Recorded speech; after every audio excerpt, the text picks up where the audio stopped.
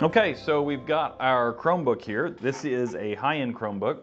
The reason we've got this Chromebook is we're starting a whole series on, are the Chromebooks ready for business, for production? In our specific case, we're looking for, will Chromebooks be able to be used in healthcare? Can they be secured, patched, updated, HIPAA compliant, in other words, for use in medical practices?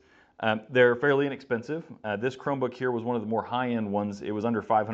It was like 450 bucks. It's a Lenovo let me see here. Where's that model? It's on, here's the box. So here's the box it came in. I was going to unbox it and I forgot to hit record, and so I'm doing this over again. This is a C340-15. Now, I wanted a bigger one. Most doctors are older, maybe don't have as good a vision, so I wanted a 15-inch screen minimum. I know at least one of my doctors that's older uses a smaller screen. He seems to be fine with it. So it's really up to whatever your doctors want, but the bigger screens are going to cost more, and this is an expensive Chromebook.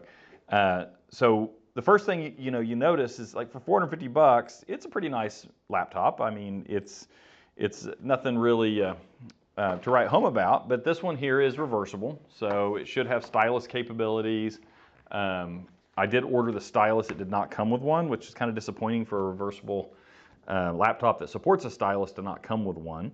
But I did order the stylus. It's not here yet. It is a Pentium Gold processor. I don't know what a Pentium Gold processor is right off. Haven't done a lot of research on that. It has a couple of USB ports, but not a whole lot there. It's got 10 key built into the keyboard, 15-inch screen.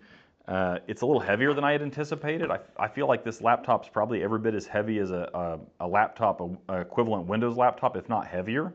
Very surprised at how heavy it is, but it is a Chromebook. Maybe it's more durable. I don't know yet. And it's pretty. It's pretty. It seems to be well made. It doesn't seem real cheap. Some of the low-end Acer laptops kind of feel a little flimsy, but if they work and they accomplish the goal, we don't really care. They should be, in general, we treat Chromebooks like they're disposable. So for about 450 bucks, you can get this. Now, you can go buy a Windows laptop for $450. It's going to be probably a Core i3. It's going to have Windows Home on it, which means that you're not going to have any centralized control without upgrading that to Pro. Now, when you upgrade it to Pro, that's another $199, $200, whatever it is now to upgrade to Pro on a Windows Home laptop. Well, let me restate that. That's the full retail price. I think the upgrade price may be $99 or something, but it's another $100. So if you buy a Windows laptop, let's say for the same price as you would have bought this for, you're probably still going to be out another $100, so $500, $600 to do that. But what you have with a Windows laptop is you have all the management that has to go into that. You need to have someone that puts antivirus on it, that monitors that, maybe content filtering, any kind of other agents you need to secure and restrict access on that laptop. Group policy, you need to have it joined to a domain and then use group policy to lock things down and set things like screen lock timer. With the Chromebooks, supposedly, we haven't dove into it yet, but supposedly a lot of that can be done through the Chrome management software. We are going to be getting that set up with a distributor here soon, and we'll dive in and see how that goes. And we'll show this to everyone. Now, there's lots of IT companies that probably done tons of these videos on Chromebooks. We're specifically looking at them for healthcare. And can this replace what the doctors are doing today, and can it save them money? If it can, great. We want to move forward with it and start deploying them. And we've got several medical practices that we work with that we're going to have these sent out to for them to use for testing and see if they like them. And they're, of course, excited about possibly saving some money.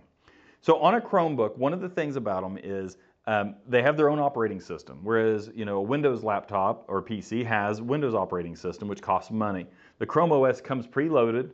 There's not a lot of cost, not a lot of frills to the laptops, but they tend to do the basic things well. One of the things that we want these to do is be able to connect to the servers at our client sites. So if you're a business that has terminal servers, you'll know exactly what I'm talking about. So they're also called remote desktop servers, or maybe even Citrix servers or VMware. I think it was called View. I haven't worked in it in forever, but some of those servers that give you the ability to remotely connect to either an application or a desktop through an RDP connection, or an ICA if you're using Citrix. So can you do that with these? Yes, you can. We've tested that. It works well. We haven't had any real issues with it in just our base testing on a low-end Acer version of this. But can it work for all day usage? Is it going to be reliable? Is the battery life there?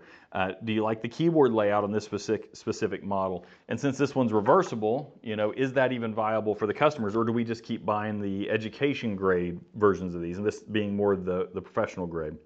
We're going to try to dive into that and see what these really can do and if they can save people money. At the end of the day, if it can do everything we want it to do, save our clients money, we're going to get on board. We're going to run with it. But if they don't, and we find out that they don't have the flexibility our customers need, well, you know, it was a fun experiment. So come back for part 2 of this. There's probably going to be about 5 or 6 parts before we're done, and we'll let you know what we think. We've got a couple more products coming in. They're on order. We'll go through each one and do the pros and cons, and go from there.